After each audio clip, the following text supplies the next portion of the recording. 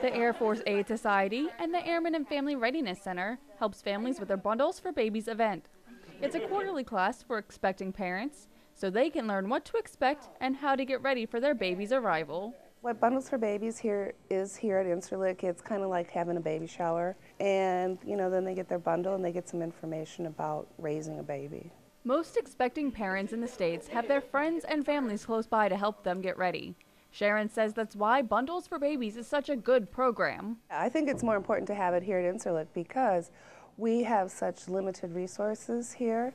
And I think everybody needs when they're having their first baby and stuff, they need to start out with some of the basic stuff because there's so much equipment to buy. If you're considering an addition to your family while overseas, this class is one way to help alleviate the stress of having a baby away from home.